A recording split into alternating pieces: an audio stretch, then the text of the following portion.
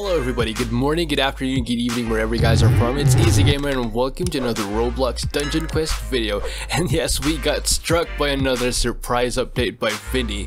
This update came out of nowhere. As you can see, I'm in a totally new map. This is the brand new Lobby 2. It looks really cool. I never expected Vinny to make an update like this. Now let me just zoom out so we could all appreciate the view of this huge place. So now it's time to explore Lobby 2. Over here we can find the new location of the merchant. Hello! Now if we go back to the center, we would see an obelisk with small crystals chained onto it. This could either be a quest relating to the Excalibur quest, or it could be a hint of another secret quest totally different from Excalibur.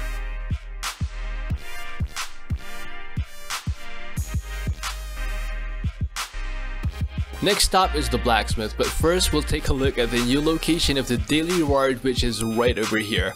Look at how cool this looks. I don't know if this was intentional, like if the weapons inside the ice mean something or not, like if it's a clue to the Excalibur quest or to a totally different quest. Maybe saving these items for any future updates might be worth it, but nevertheless it looks awesome. Now back to the blacksmith.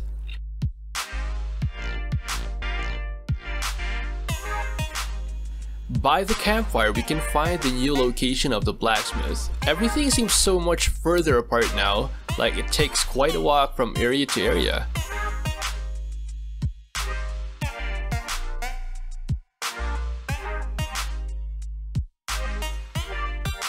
So now let's go to where the new target dummies are, which is way over here. I don't see me using these much, but if you're looking for it, it's over here. Lastly, we go to another mysterious area, this gigantic door. We haven't even opened the door in Lobby 1 yet, and here we are with yet another door that we are wondering if we can open or not.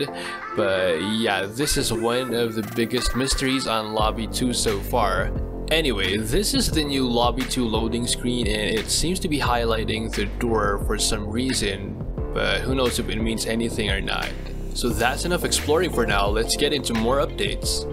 Aside from the Lobby 2 revamp, we also get a rare chance to loot an armor, cosmetic, and title when completing a dungeon on nightmare difficulty, and each dungeon has its own corresponding cosmetic armor and title. Luckily, some people have already looted these so-called cosmetics and posted pictures of it on the Cafe Discord server, so I could show you all how they look like so you could start farming on the dungeon that has the cosmetic that you like best.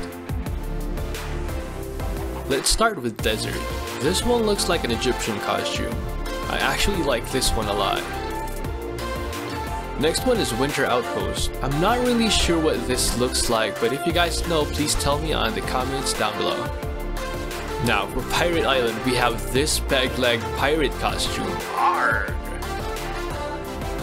On King's Castle, we have this costume, which I would say might be my favorite one so far.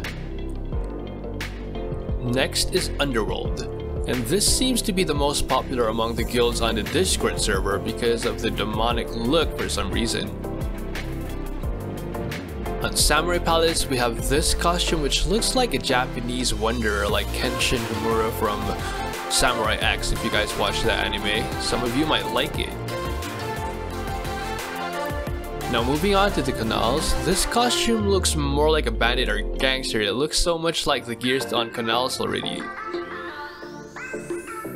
And lastly, we got the Ghastly Harbor cosmetic, which doesn't really look related to the map for some reason, I don't know. So that's the new update. Which cosmetic do you like best? Which part of the new update did you like? Let me know in the comments down below.